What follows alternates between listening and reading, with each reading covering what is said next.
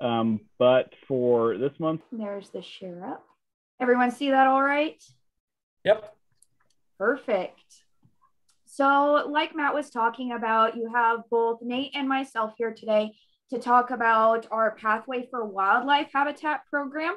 And our Pathway for Wildlife program is broken into three separate areas. So, Nate will be discussing one of those, and I will be discussing this portion, the community habitat. And so, we're very excited to get to partner with the Nebraska Master Naturalists and conduct some research over these sites and their success, as well as look into growing opportunities between the partnership and the communities that these habitat zones are in. So I have my contact information listed here on the slide. I will also have it on our end slide, and then it's in the PDF that Matt has, and I will be sure to post it in the chat after my short presentation here. So the Pathway for Wildlife program is all about, as you guessed, enhancing wildlife habitat here in the state of Nebraska. And so it provides cost incentive programs for both landowners and community projects where Pheasants Forever will help pay for establishing seed through these programs to increase habitat for songbirds, pollinators, upland birds on some of our larger projects, and other wildlife that was around. So if you were here discussing a little bit earlier, Mike was discussing some of the small mammals that he's worked with on our precision ag projects. And so small mammals are also benefiting from these projects, including our community habitat. These projects also have secondary goals of increasing soil quality and erosion management, as well as increasing water quality, because we'll have more of the native vegetation helping clean out the things of rainwater and runoff in these community habitat areas. This portion of the Pathway for Wildlife project is really focused on that community centric, those urban settings that we need more green space. And so that's specifically for this project. This photo that I have here is one located just outside in Lancaster County, is one of those established ones. And believe it or not, that is actually on the backside of a school. You wouldn't even imagine if you, from this picture here.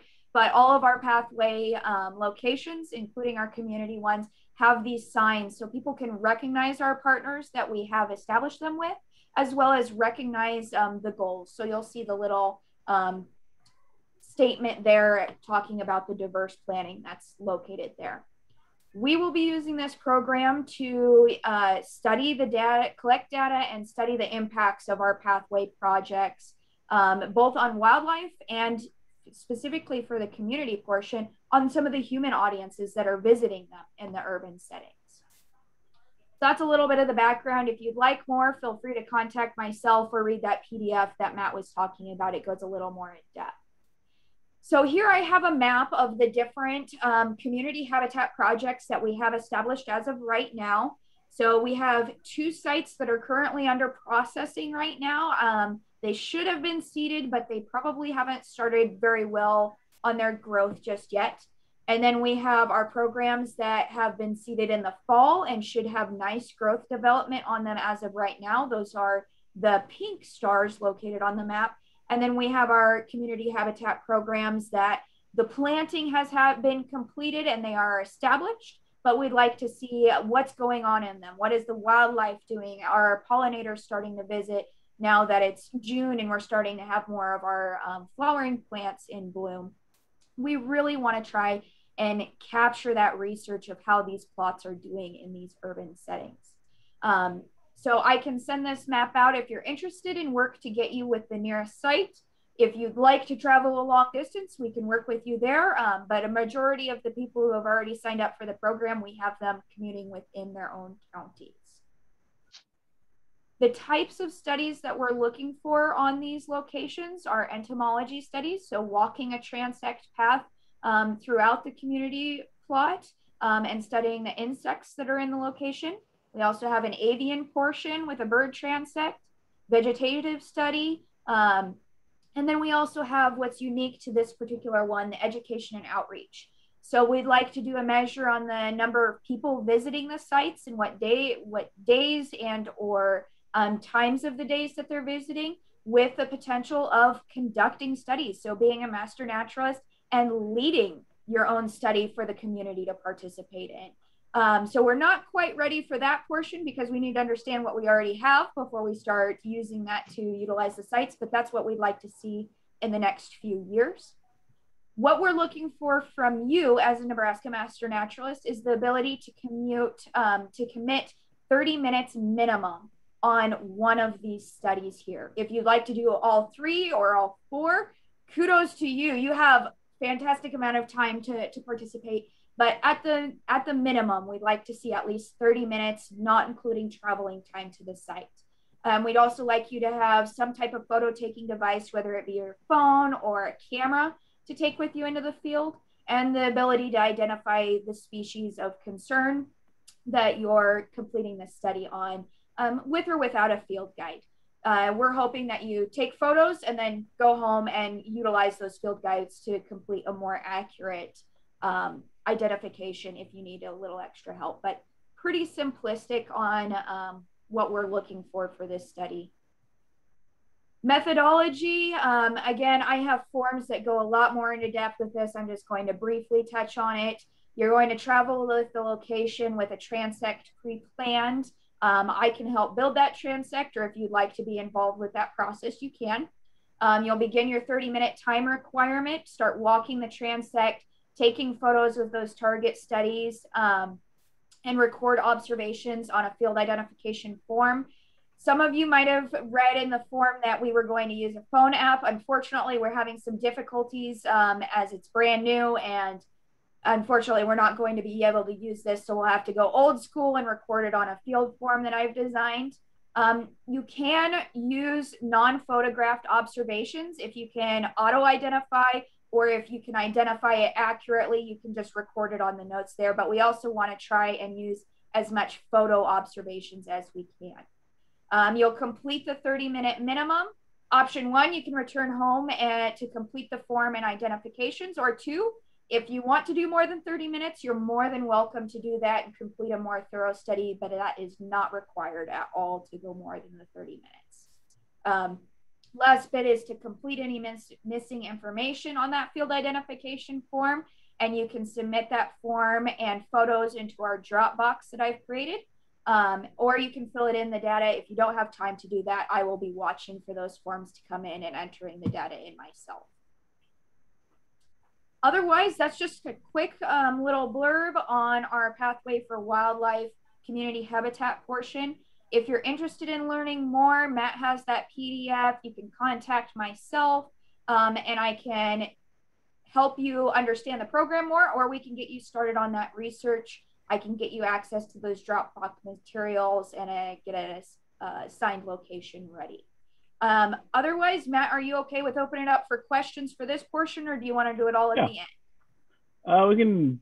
There is one question Mike put in the chat. So what's the frequency of the 30 minutes? Is it bi-monthly, once a month? So we're looking to have one completed by the end of the month. We are kind of running out for the time of June. For the rest of the time, we're looking for 2 visits a month through October. So not a huge requirement, but does include some time involvement there. But yes, we're looking to have potentially 2 visits to the field at least a week apart through July through October for this time commitment. Okay. If anybody else has any questions, they could, for this segment, they could either throw it in the chat or unmute themselves. I've got a question, Matt. Mm-hmm. Holly, who makes the contact for the landowner, or how are the potential sites selected?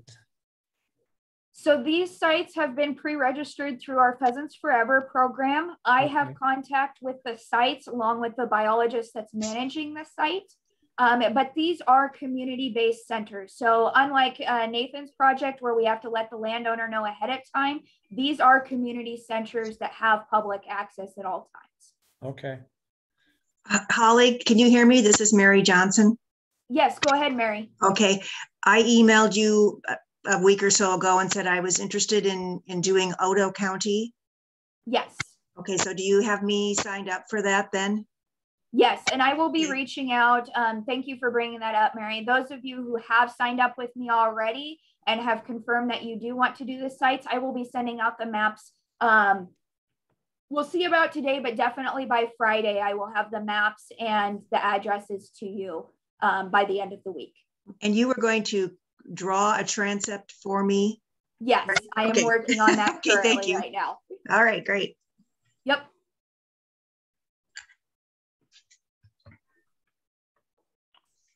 Well, there's no questions right now. We can pass it over to Nate.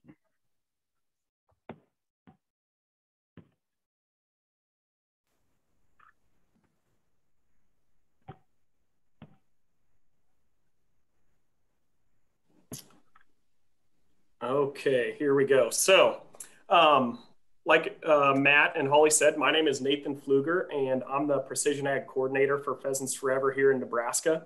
And I do work out of the same Pathways for Wildlife program as Holly does, but I am more focused on row crop producers. And more specifically, I focus on a 9-county region, which is heavily dominated by row crop agriculture. So I'll give just a little background on that here. So my focus area, like I said, includes 9 counties: Merrick, Polk, Butler, Hamilton, York, Seward, Clay, Fillmore, and Saline counties. And the reason I'm focused here is because of the heavy corn and soybean production. And that just has to do with the productive soils and good rainfall that these counties receive. And because these counties are good for row crop agriculture, that leads to really high land prices. So a lot of conservation through CRP and programs like that really aren't that prominent on the landscape because producers would rather farm that ground. And as you can see on the map on the left side, there is a lot of cropland throughout the 9-county coverage area. There's a little bit of rangeland and riparian areas along with urbanization, but definitely dominated by row crop agriculture. So since CRP is not really a highly used management option, we've had to think outside of the box to how can we work with row crop producers? And we have decided to utilize cover crops. And the nice thing about cover crops is they're on an annual basis. So these contracts aren't long-term. And cover crops has been a buzzword for row crop producers for a long time now. So there's a considerable amount of research, and it's still continuing to evolve and come out, that cover crops benefit erosion control through keeping the ground covered, compaction management. So there's a variety of different species that can break up hard pans in the soil nutrient management. So your legume cover crops, you can suck up excess nutrients, stop them from leaching out of the system or running off. But what brings producers to the table are those 3 left columns. So that's what they're thinking when they think cover crops. But in our minds, we're thinking more biodiversity and wildlife habitat, which you can see under the other column on the far right. So we bring producers to the table for them to think about erosion control, compaction management, soil nutrients, and then we're able to work with them and squeeze that biodiversity and wildlife habitat benefit in there as well. So Holly already did a really good job covering the Pathways for Wildlife program. So more specifically, my goal is to work within a row crop dominated landscape and make a difference for wildlife by diversifying the landscape. So we like to work with producers who are nervous about cover crop seed cost, operators who are wanting to try new things, the small odd areas in and around crop fields that may drown out or they may not make sense to farm just because equipment, things of that nature. Obviously, like I said, erosion control, soil health. We also work with producers who have livestock and are looking for added forage because that's another way that we're able to diversify the landscape away from just corn and soybeans. And then producers who are interested in wildlife. And a lot of you might be thinking, well, no duh, you'd be interested in working with producers who are interested in wildlife. But a lot of the producers that I work with they're interested in wildlife, but CRP just really hasn't been economically viable for their operation. Excuse me. So if we can utilize cover crops to benefit their bottom line and their operation and still produce that wildlife benefit, they're more interested in that. So what contracts are we targeting? So specifically for the master naturalist volunteer portion, we're targeting our full season cover crops. So these producers must have row crop land within 2 miles of a wildlife management area, any major CRP field or WRP, which is a wetland type scenario. But essentially, we want to be within 2 miles of good perennial habitat, which is already going to harbor wildlife. The cover crop must be planted prior to June 1st and must remain standing until March 15th of the following spring. So we have 8 contracts that were planted prior to June 1st, and that biomass will remain standing, will grow through the summer, stand through the fall, through the winter, and then after March 15th, these producers will be able to destroy that cover crop however they want, no-till into it, graze it potentially, things of that nature. So they must fall within that 2-mile buffer. They must also agree to a diverse cover crop mixture, which we have 3 set mixtures. And then if all these parameters are met and we come to an agreement, that producer is eligible for a foregone income payment and 100% cost share on that seed up to 40 acres. The reason that the foregone income payment is so high is because we are actually taking row crop acres out of production. So in order to get producers to take this seriously and utilize this practice, there had to be a pretty substantial foregone income payment. And over here on the left, this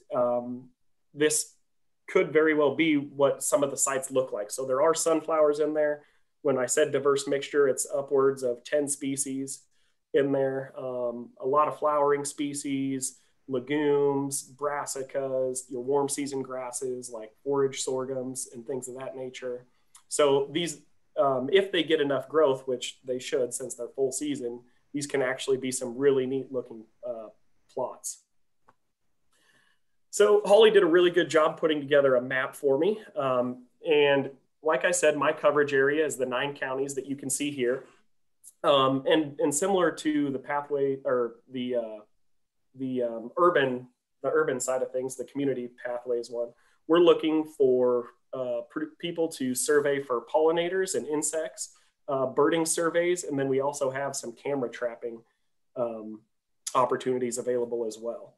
And since we're working on private lands with row crop producers, this is going to be handled on more of a first come, first served basis, just because we don't want to overrun producers with volunteers out there in their fields, because I will be in communication with the volunteer as well as the landowner and making sure everything is okay with being out there, because we need to make sure that they haven't been spraying or anything, and we need to make sure that they won't be out and about with equipment. So we just want to make sure everybody's safe. So there'll be communication both ways there. So what are we interested in? We are interested in species richness of our cover crop sites. So if you're interested, reach out to me and we will work together to select a site that works for you, as long as somebody hasn't locked that one down already. Like I said before, just make sure we communicate about those survey dates. And this is really a trial run for us this year. So what we're looking for is just a volunteer to go out there and record species that they observed, get pictures if possible. Those are always awesome. And then if you're doing an insect survey or a pollinator survey, I'd also like you to take pictures of those flowering species that are flowering at the time of your survey. So then I can identify what nectar resources are out there. And it can just be a simple list. There's nothing too strict here for you to submit the data to me. And pictures as well. And then similar to Holly's, I would like a 30-minute survey minimum as well. If you're interested in making that survey a lot longer, that's fine.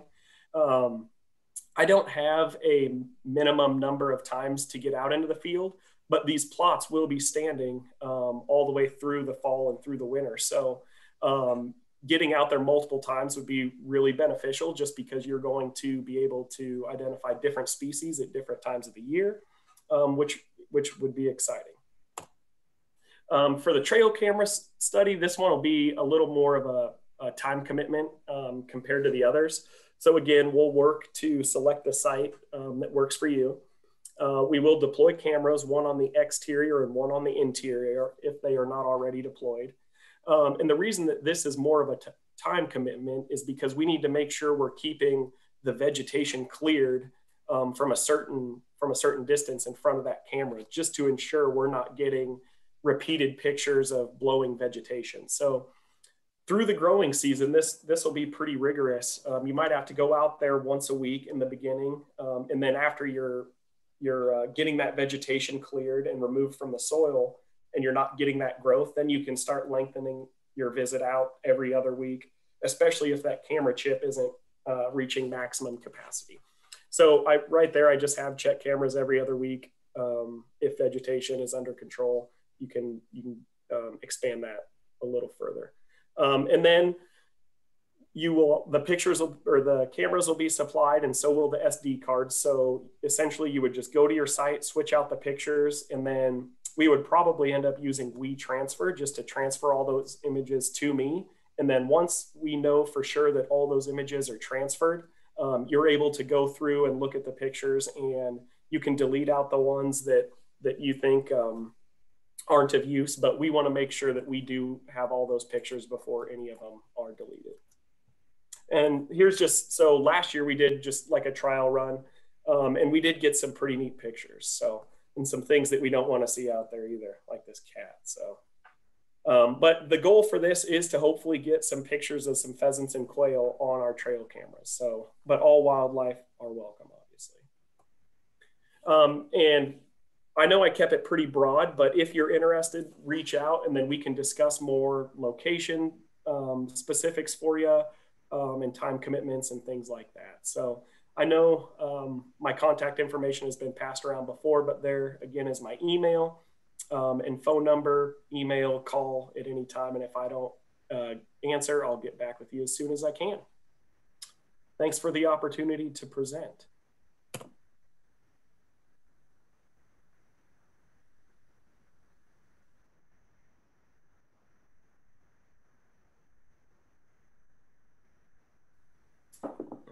Okay, what do we got for questions?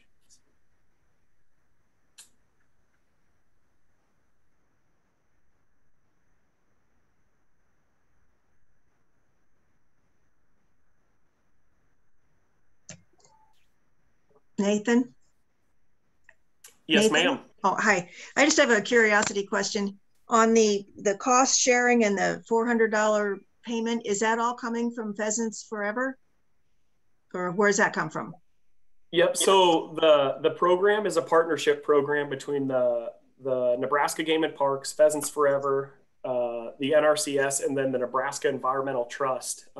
It is actually a grant-funded project, so that's where the funding comes from. So what do you think your total cost might be? Any idea? Total cost per site? Well, I mean, of the whole project that you're doing, how did you figure out how much money to request? So the requesting of the money was above my pay grade and was actually done before I got hired.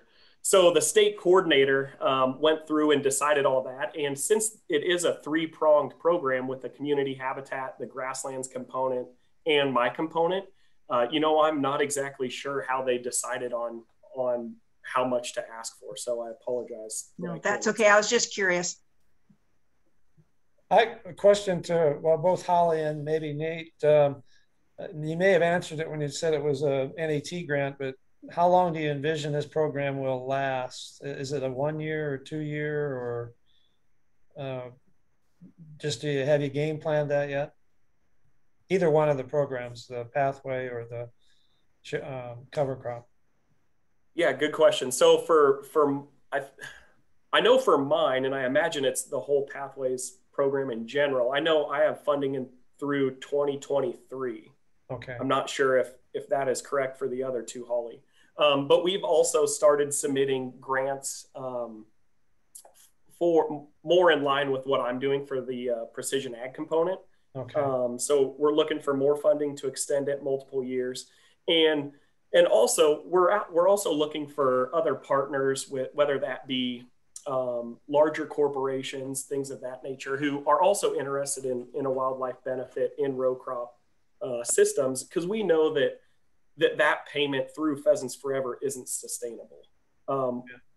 And so that is a really new practice, and to my knowledge, really nobody else is putting these full season cover crops on the landscape to benefit wildlife. So this is more of an opportunity for us to learn and see what's possible when working with row crop producers.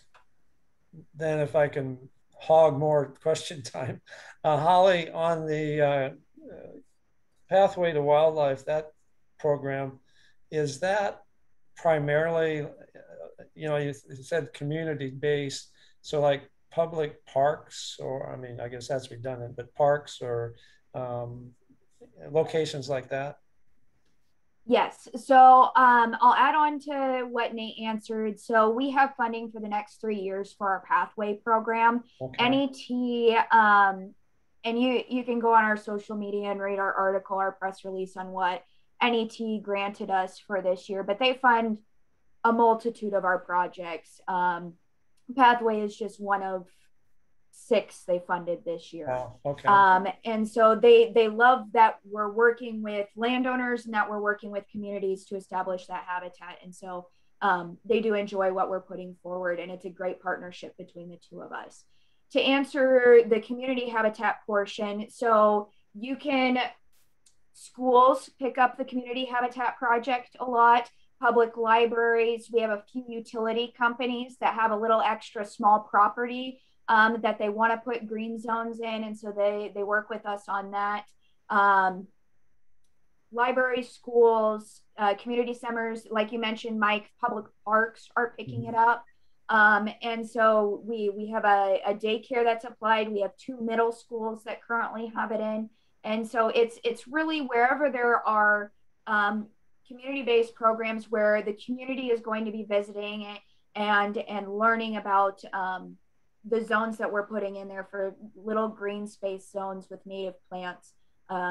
We have a lot of flexibility with this program on putting it in. Yeah, you may or may not be aware, but master naturalists are working with, we have what we call the Master Naturalist Junior Program, which will, and I'm not the expert on it. I'm a long way from being a junior anything. But anyway, it's going to be a school-based program, and I'm just throwing this out, is there a way, or should there be a way, I guess that's the way to put it, that we can marry the junior program with your community program? And it would seem like that would be a good fit, because then the Master Naturalist Juniors would have a location if they so wanted, at their school or whatever. Absolutely. So there's great potential, and Matt and I were discussing some of this early on. So I helped with sharing your junior when you were looking at hiring them. I shared that out because that's a great opportunity there. But yes, definitely we could partner in that aspect. Because like I mentioned earlier, we really want to extend the education and outreach portion in the future. Right now, we're just trying to understand, are people visiting these sites? Are they utilizing them as was intentioned? And so in the future, having that junior master naturalist or master naturalist do a small prairie walk, as most of these sites are an acre in size. It'd be a great site to partner up and host programs, as that's where we have the habitat actually at. Yeah, is there a size limitation, restriction, or? It has some flexibility. The community habitat is requested to be an acre in size. We do have a few that we ended up combining into 3 or 5 acres, but we generally try and keep it within that acre size, just because many of these community-based projects don't have that big of a space to right. It's generally an acre in size is the I frequent a community center in Douglas County and they've got, you know, a big sign of, you know, this is a habitat restoration project, and it's, you know, it's basically a stormwater collection point, which is fine. But if, you know, but it's certainly not an acre. So that's probably too small then for what you guys are looking for. I'll be in touch with you, Mike. I'll send you what we like the contract restrictions and things like that, so that you can take a look at. We are flexible with things, especially with this community function though. So if somebody's interested, if they can't fit in community, we might be able to put them in a youth pollinator project as well. So I'll be in touch with you, Mike, on a little more details there. Yeah, and maybe you could forward that to the people that are doing the Master Naturalist Junior too, so you know they'll be in tune with that. The follow-up question, and I apologize for hogging all the questions now, but well, let's say there we have a Master Naturalist someplace. I'll just say Tilden, Nebraska, because that's where I was born. But let's say they're there and there's no project, but they'd like to do something. Can it be worked such that, okay, we got a volunteer that's interested, but we don't have a site, that they go find a site, or somebody finds a site in an area that would work? Nate, I'll have you jump in. With your cover crop, that'd be a lot harder just because your area is so specified.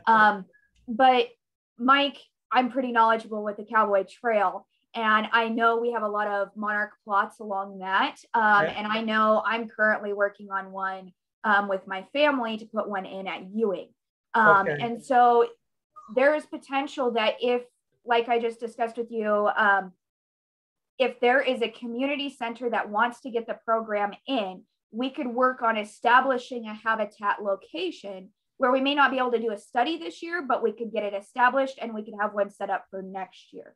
So that is definitely something we could have the Master Naturalist participate in. And well, I wonder if that's something that we should make known to the Master Naturalist, that, I mean, if it's doable and there's not a site there and you want to participate in this program, that maybe a connection can be made. You know, it's kind of what's the chicken or the egg, what's first, the volunteer or the site. And, you know, if we can keep rotating it and make it work, then, you know, maybe we can bring those people in that feel isolated, you know, they're not around other Master Naturalists or whatever. And this might give them an opportunity to do something and, you know, get them to do, you know, be a volunteer in what they want to do. And very much so. As just a sidebar, I lived in Ewing too, so. Yes, and so I have had one, I have 6 signed up currently for the community habitat. So that's been a fantastic turnout from Nebraska Master so far. I did have one that was in a location where it was too far to travel, but he's already discussing with some of his people in his community on getting something established. So. Okay. Yep. So I'm kind of acting as the buffer, the gatekeeper, essentially. So if we have somebody who's interested, I'll help them through that process. I was going to ask. I'll add one more question and I'll shut it. Promise.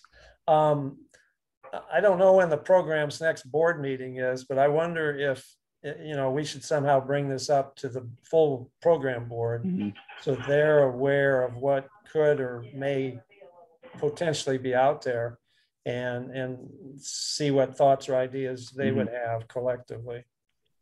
Yeah. And I can talk to Andrea about it as well, but if you can spearhead that, I think that'd be great. Okay, I'm shutting up now. No, that's fine. I was just going to ask, is either of these programs, are they specific to Nebraska, or are there other state PF programs that have similar type of studies that they're doing? So the Pathways for Wildlife that we're working out of is specific to Nebraska. But there very well could be other programs in other states that go by a different name. And probably to best figure that out would just be to reach out to their state coordinator, I would imagine.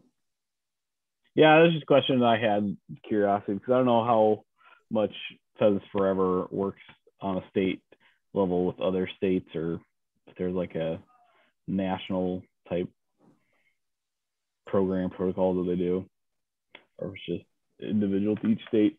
But well, do we have any other questions this afternoon? If not, I appreciate everybody's time. Mike's got one more. Another general question for PF. Of course, we just talked about the smaller communities and stuff. Is there any philosophical or operational issues for an urban site? I mean, if, for example, inner city Omaha, inner city Lincoln had the space for a community type place, would that work? So you're talking larger than an acre? Well, an acre, for example, I've done some small mammal work at one of the high schools in Lincoln, and their campus is huge. So they've got acres and acres. So that seems, if it could be done, well, let's just ask that question. Can PF, or would PF be interested in, and it's an urban site. I mean, it's not next to cornfields or a small town or anything like that. So that's one question. And the follow-up would also be, what about an inner city site where, there isn't prairie, or, at least not in the last 200 years. And they want, they would like something, or it may be a Master Naturalist Junior thing. So I guess I'm not asking for an answer there, but I can see some potential there to foster both of those programs in locations that could really use, something like this. Now I really will shut up. To answer your question, Mike, yes. So PF is already doing that in some instances. What the process to going about that is, if you have somebody who's interested and they have an area selected, then you'll reach out to one of our Farm Bill wildlife biologists, and we will see which program would be most beneficial for it.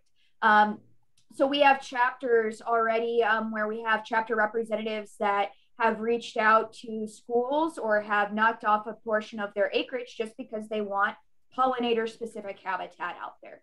And so they work with a school to plant it and create an educational component within the school, or a Boy Scout group. We have several Boy Scouts that are putting in projects like this right now.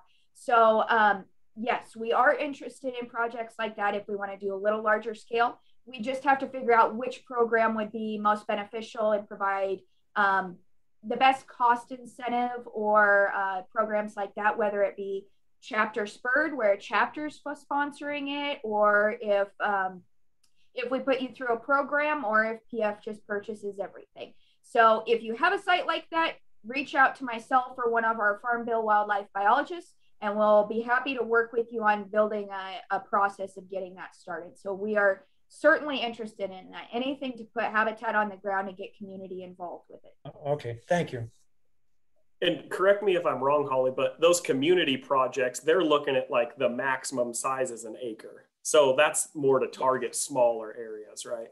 Yes, and that's why a pathway for community habitat would probably not be the best for what Mike's talking about, the larger size, but we have other like pathways for grasslands, that's a component, or specific pollinator seeding that we can work with on the chapters and do a youth pollinator funded project where we have Bayer as some of the sponsors there and funding available there. So we have other programs that are available to accomplish the same goal.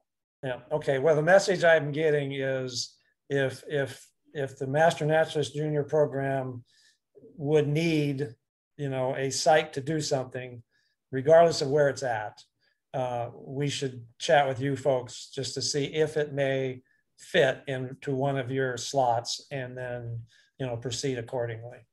Absolutely, yes. Okay, that's a good message.